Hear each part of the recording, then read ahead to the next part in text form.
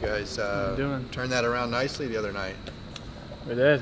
We had to. What did you think kind of sparked that turnaround?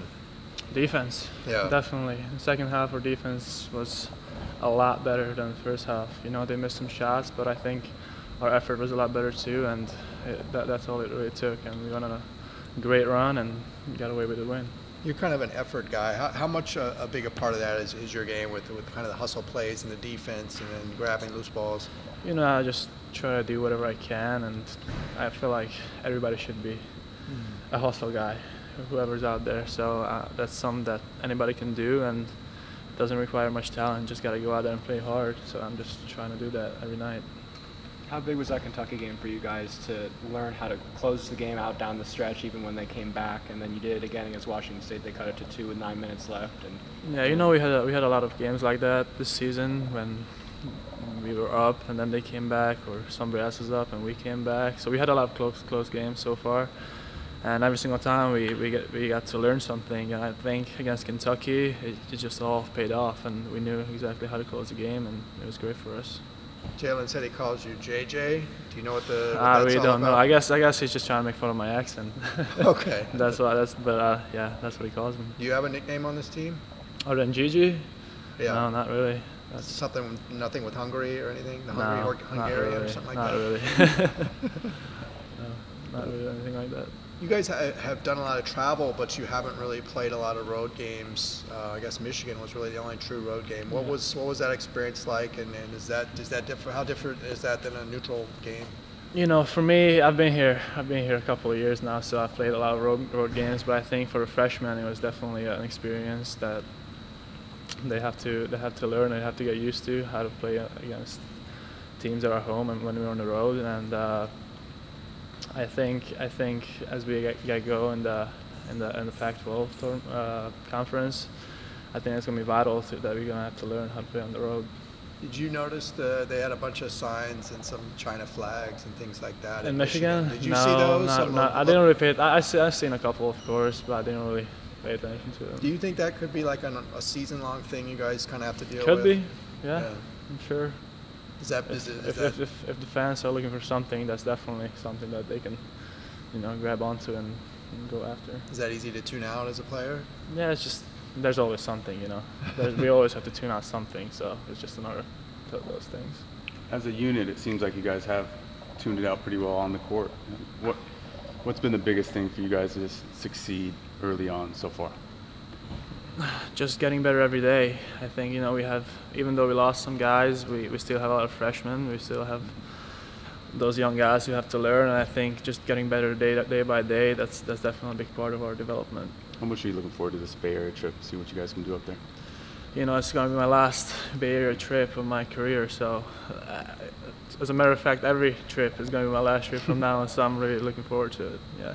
What's Aaron Holiday meaning to this team right now, the way that he's playing? I think he's great. He's a great leader. I love playing with him, and every time there's some going on the court, he's always a guy that we can look to for help, and that's even offensively, defensively, he's just our leader. You guys have made a lot of strides, free throws. I think Coach mentioned you're now above 70%. How have you guys improved in that area? Me personally, it's all mental. I know I can make it, and I just have to concentrate and make it. But as a team, we started out pretty slow, but it's just free throws, so you just gotta calm down and make them. How much time in practice you guys work on that? We do a good amount. Whenever we have some rest, we usually have to make sure we put some free throws up, and at the end of practice, we do pressure free throws. So yeah, we work on a good amount. You guys feel like you're kind of riding this wave of momentum, won 4 games in a row, and maybe kind of established an identity, a clear identity of who this team is a little bit? Yeah, we starting to figure ourselves out. Everybody's starting to play their role a little better, and we're just starting to figure ourselves out offensively and defensively. So yeah, I would say we're riding momentum. What have you seen with Chris Wilkes? He's put together a nice stretch of games here. Maybe he's the best stretch of the season since the start. Chris is playing aggressive, man. He's just playing his game. He's getting more comfortable. We 13, 14 games in, so he's getting more comfortable and he's playing more aggressive. How big was that Kentucky game to change the momentum of this team, and they came back against you guys responded, then you do it again against Washington State and Washington, obviously? Yeah, I mean, obviously we've been in a situation before where we've been up and we've lost the lead, so I mean, it was big for us. You know, they were top 10 at the time, and it was a good win for us. It was something that we needed going forward. You guys have really only played one true road game at Michigan, I think. Yes. They kind of came out full force with all the signs and the flags and things like that. Did you notice that before the game, maybe, when you were warming up? Nah, I heard about it, but I didn't notice it. Do you think that might be something you guys have to like deal with all season? Is on the road? Yeah, I think it's something we have to deal with, but we're not going to pay too much attention to that. We're trying to win basketball games, so it's not something that we pay attention to. You guys have also made a lot of strides with your free throws as a Yeah. team. Have you seen anything that's helped that, or is that just getting better as the season goes I along? mean, it's something we work on in practice. You know, you're not good at something, you got to work on it. So it's something we work on, and we've gotten better at it. So that's good. How much attention have you paid to it? Because I know earlier in the season there was a time when you had your left foot in front of your right on some Yeah. free throws and things like that. Was that something that you had to put some extra time in on the side? Yeah, I definitely put extra time in on my free throws after practice, sometimes before practice, and even when I'm working out on my own, I make sure I make a lot of free throws. Coach Alford's a big free throw shooter. How much does he give you guys a hard time when you miss him?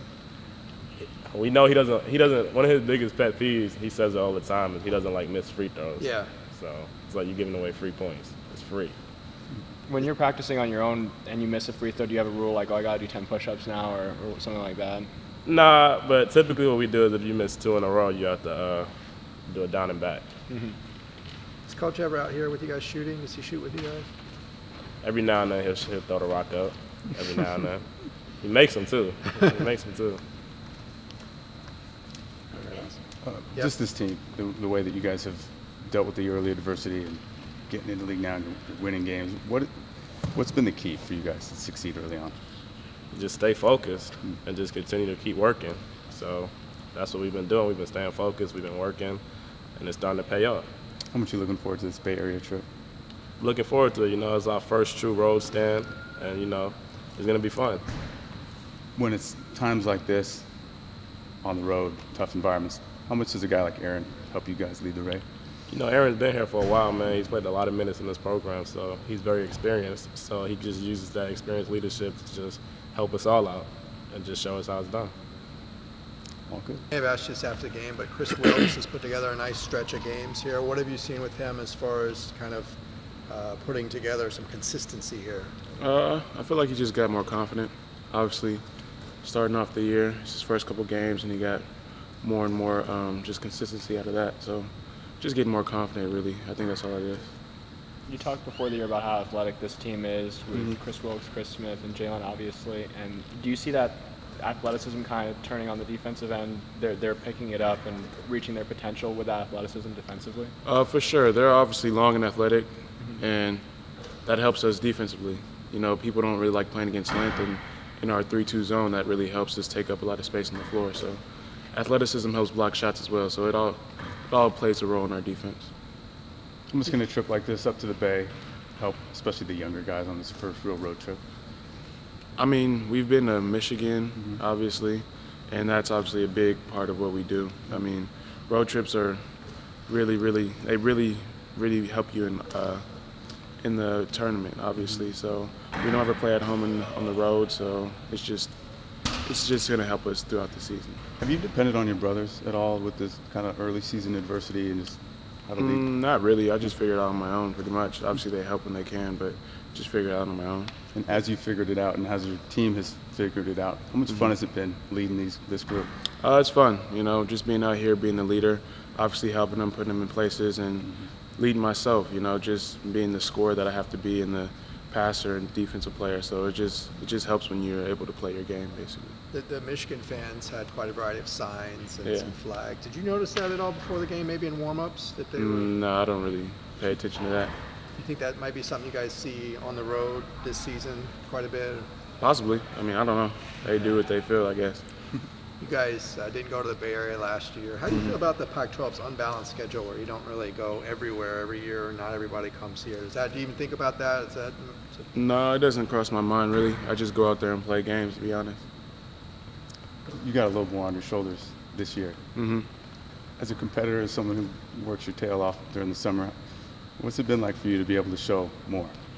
It's great. You know, last year I obviously couldn't show that much with the team we had. I didn't have to, really. But this year I have to play well every game, which it's fun and exciting, but it can get tough at times. Obviously yesterday, the first half, I didn't play well and we didn't play well. So just knowing that going into games, I just know I got to play well and do what I can to help my team win.